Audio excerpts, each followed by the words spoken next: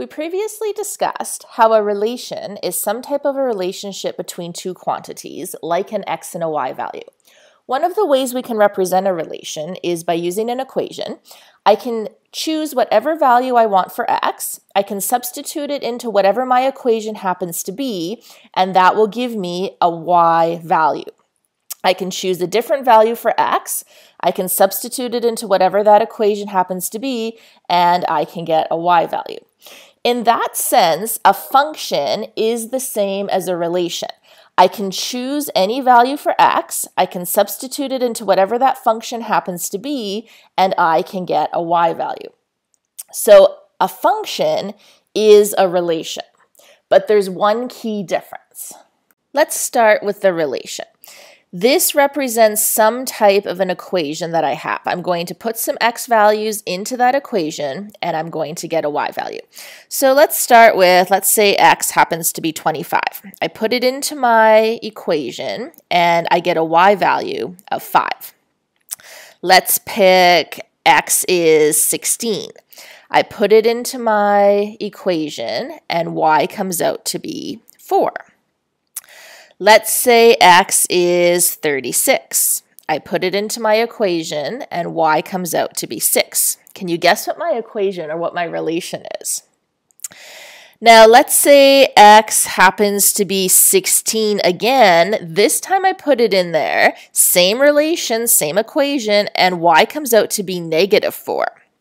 You may have guessed what the relation was. I started off with y squared equals x, and then because we usually begin with y equals, in order to get rid of that squared, I square rooted both sides to isolate my variable y. And when I did that, remember we end up with a positive and a negative value for x.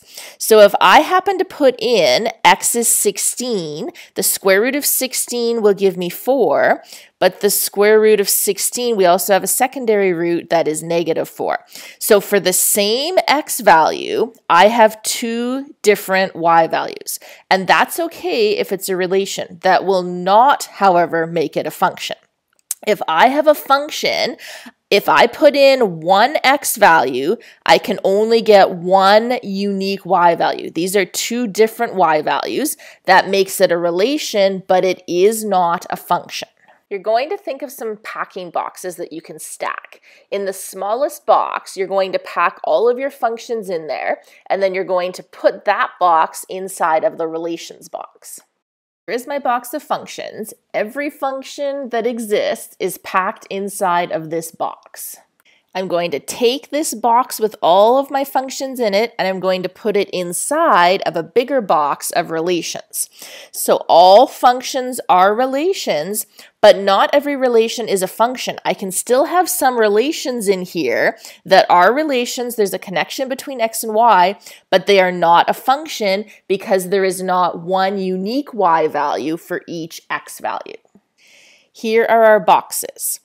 So every function does have some relationship between x and y. Those values are connected, making it a relation. Not every relation is a function because in order to be a function, there is exactly one y value for a given x value. So for every domain, there is a unique value for the range. That means one y only for that particular value of x. If we know on a graph that there can only be one y value for each x value, that means we want to take a look at the x-axis, and we're going to say for every value along this x-axis, our graph can only be hitting one y value at a certain point. So the easiest way to test for this is what we call the vertical line test, where we take a vertical line that runs up and down, and we run it across the graph. So I'm going to grab my vertical line here. And let's just take this and we're going to go across. And we're looking for how many points is that graph touching my vertical line. So 1, 1, 1, 1, 1, 1, 1, 1, 1, 1, 1, 1, 1. This is good. So my first graph here on the left is an example of a function because all the way along there for every value of x, I only have one y value. And the reason they show a pencil is because a pencil is something you almost always have on hand in math. So just run your pencil along the graph and you're looking for how many times does that graph touch the pencil cancel at any given point. Now, when I take my vertical line and run across the second graph, you can see right there we have a problem. We're touching 2 points on the graph, 2, 2, 2, 2, 2, and it doesn't matter how many times we hit 2 points. As soon as we have 2 points, we failed the test. So in this second example, right here and right here on that vertical line, let's say x happens to be, I don't know, -5, whatever x is, y is a positive value and y is a negative value. I cannot have 2 y values for one value of x. So this second graph is not a function. It did not pass the test. We have some examples of relations represented in 3 different ways. We have table of values, we have graphs, and we have ordered pairs. We're going to pick out which of them are functions and which are not functions. And I'm going to start with my graph because I can quickly run the vertical line test and see.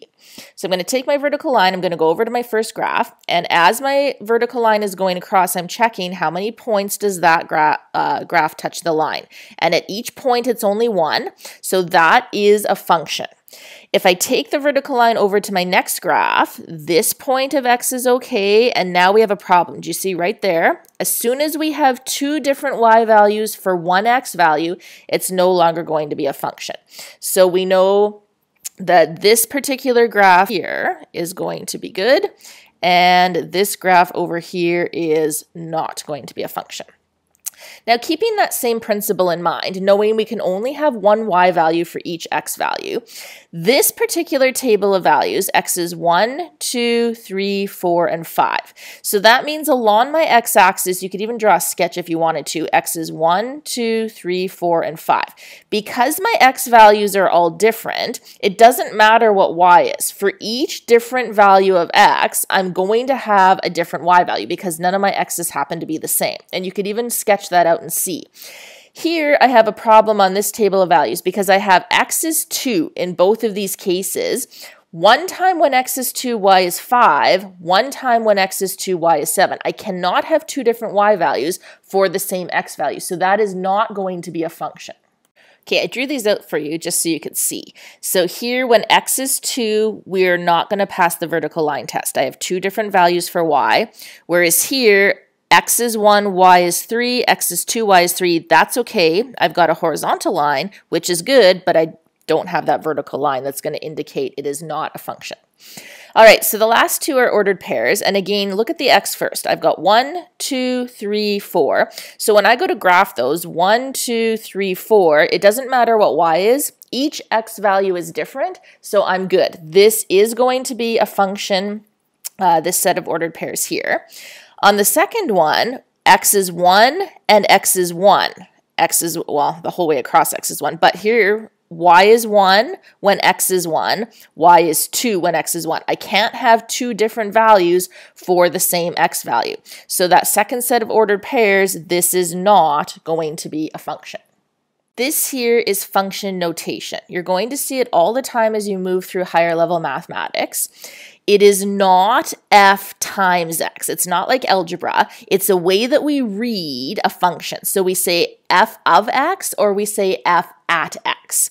This is how it comes up most frequently. F obviously stands for function, but you're going to see it a variety of ways. So you might sometimes see g of x, you might see f of a, you might see, if we're comparing distance and time, we'll say what is the distance at a certain time. So there's different variables we can put in there, but that indicates that we have a function.